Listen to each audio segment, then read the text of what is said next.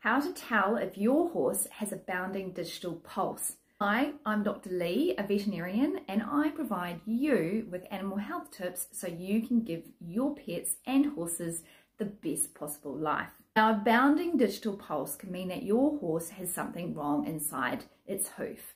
It could be bruising, an abscess, laminitis, or even a fracture.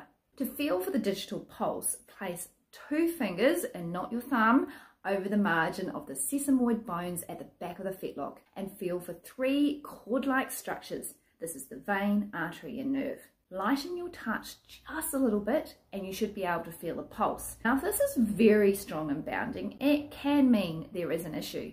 And make sure to check both the medial and lateral pulses on each leg, as this can provide further hints on what could be wrong. Follow me for more animal health tips.